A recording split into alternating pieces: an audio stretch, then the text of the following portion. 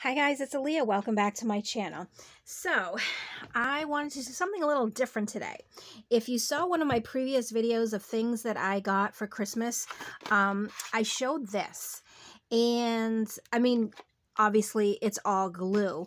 But some of the glues, like these two, I've never used before.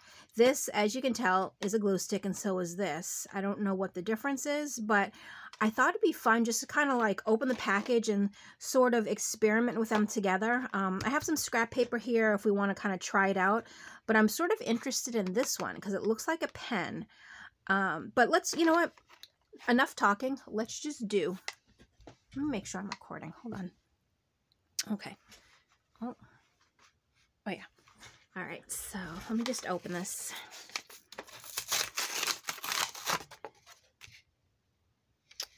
Okay, so this is the one that I was interested in. So this is, it says, well, it's a glue stick pen. I don't know what that means. Let's just, oh my gosh, that is the coolest. It literally is a glue stick pen. Oh my gosh, I thought it'd be like a fine tip. I don't know, can you see that? It's so cool. And how do you make it go? Oh, it's like a lipstick. So you turn the bottom and then it goes up. How clever. That is so neat. So I guess you would have more control, I guess, of where you would do the glue stick, or it's just a smaller space, because when you use like a regular glue stick, you know, you have the big space here. Let me just see something. Glue stick pen. Oh, okay. It says for precise controlled applications. And then this here is the photo stick for small applications. So this is, yeah, this is like a regular glue stick.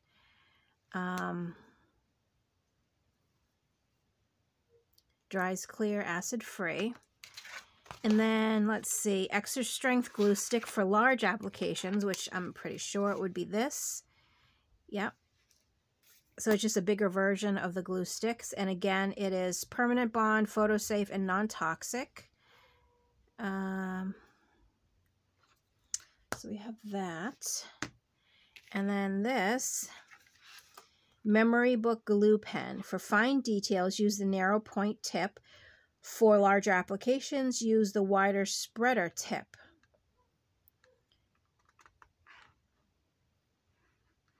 Okay, neat. So, I mean, these ones we pretty much know.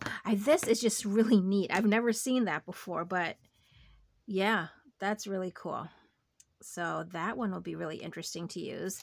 And this is actually nice because sometimes when I am doing a larger area, when you use like a regular size glue stick, it's kind of like,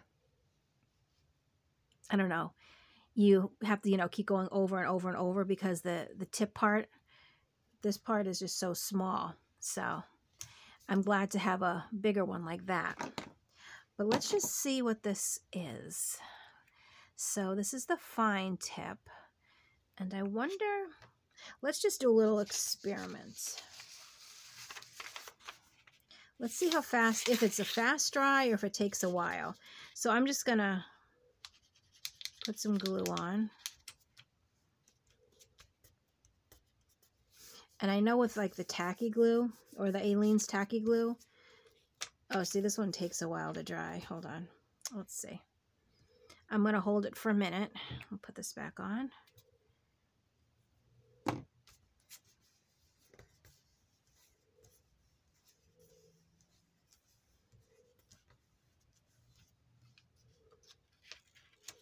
Yeah, so it's not, it doesn't dry instantly. Where, let me just see, because I have some tacky glue here. I don't know, I just feel like this glue dries pretty quickly. Okay, so we have the tacky glue on this side and the new glue on this side. I'm just going to hold it for a few seconds while I do this. And just see what the outcome is.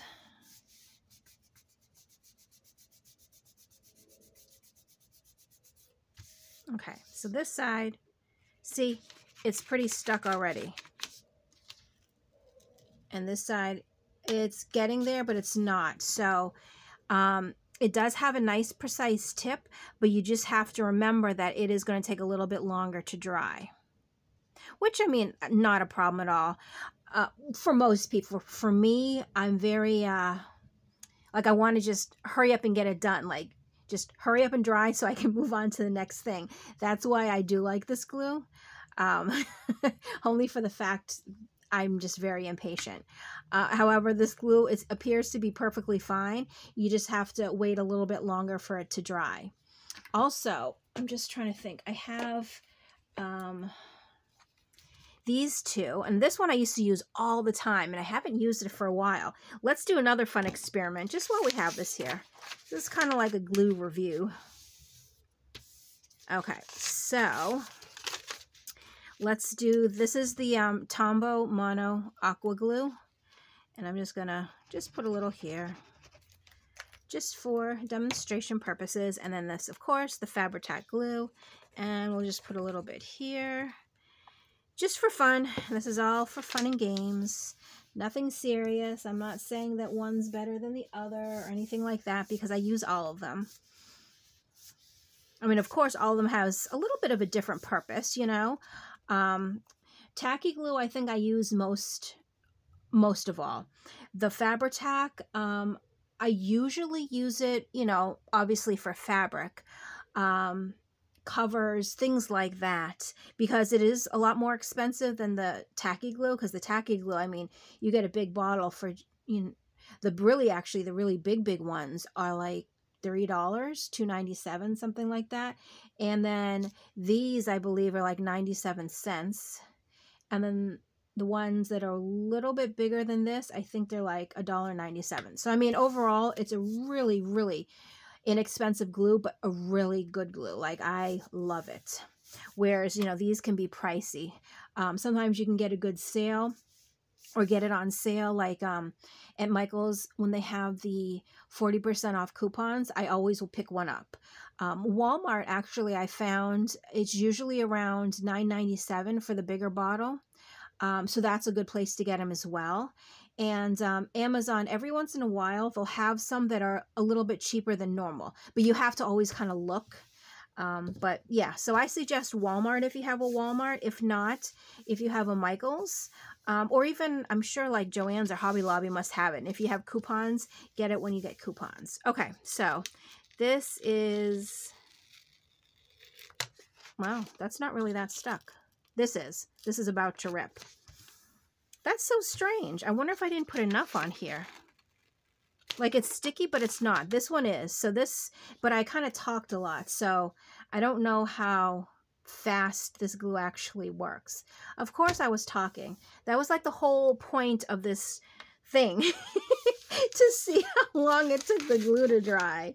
Oh, now see, look, the glue here is dry now. And that was this glue here. So when it's dry, it's a really good dry. But you know what I'm going to do? I'm just going to do one more time. And we're just going to see how fast this one dries, because I completely, you know, I don't know. My head was in the clouds because I got to talking, and you know what happens when I start talking. I forget. All right, so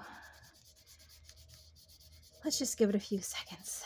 Okay, this time I can't forget, so let's not talk about anything in the meantime. Well, let's just see what it is now.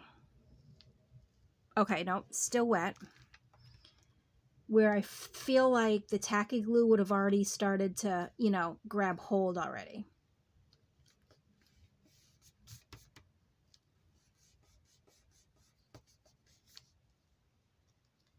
Okay, so it's starting to grab. So this one, it's, I guess it's like this kind of. Like, this is almost instantaneous. I mean, don't hold me to it, but it's really quick. This is a good runner-up, and then this one will definitely stick. It just takes a little bit longer. And then this, I think because of maybe like the application, what you're using it on, it could probably have different results, because normally I use this when I do like the fabric on my covers, and it definitely grabs fabric very fast, because it is a fabric glue. So maybe that's the reason why it doesn't grab paper as fast, but it will grab paper because once it's on, like, it's on. This is a really good strong glue. But if you're in a rush and impatient like me, this is my first choice and my second choice. And this is a great runner-up, but I'll have to use this on things where I don't need much patience. Actually, you know what? Now that I'm thinking, maybe for the covers, like when I put the fabric down on the file folder, usually I'll use like a glue stick. However, maybe I'll try some of this just around the edges too, because technically it doesn't need to dry so super fast. And of course I use the Fabri-Tac on the inside of the covers, but you know, that's definitely a good place for it. But of course, also if you're making ephemera and things like that and you don't need to stick it in a journal right away, this is perfectly fine, especially with a nice fine tip. Use it on your ephemera, and then, you know, because, well, I don't know about you, but normally I'll make some ephemera and I'll set some to the side because I'm going to sew it later. But by the time I get to the sewing, I'm pretty sure this will probably be dry. So that's what I'll probably use this for. Maybe the outside of the covers and ephemera. I actually should get more of this because I completely forgot about this glue. I used to use it all the time, and then I stopped for a while because I think my Michaels stopped selling it, or they were always out of stock. And when I was trying to rearrange my desk the other day, I found it. And I feel like I have another one somewhere that's not open, but I just don't know where that is. But I think next time I go into Michael's, I should pick one up. Just to have it. I should also check on Amazon to see what the price is, as you know, compared to Michael's. So I don't know. So yeah, so that's my little impromptu glue review. I hope, you know, you got some good advice if you were looking for glues or what glues to use. But now you know my favorite glues, and definitely share your favorite glues with me, because I'd love to know what you use. Oh, you know what? I also use the Art Glitter Glue. And I always had it in this bottle, but the top broke and I haven't switched out the top. So I haven't been using this one much. I do like it, and it is a pretty quick dry. The only thing is it is so super expensive too. And they don't have this stuff at Michael's, so it's not like I can use a coupon. And when I do get it, I usually put it for my birthday or Christmas, and you know, my family gets it for me. I have gotten it on Amazon before, but like I said, you can't, well, I don't have coupons to use on Amazon, and it does get a little bit pricey. So this is almost like that special occasion glue that you pull out when you have company.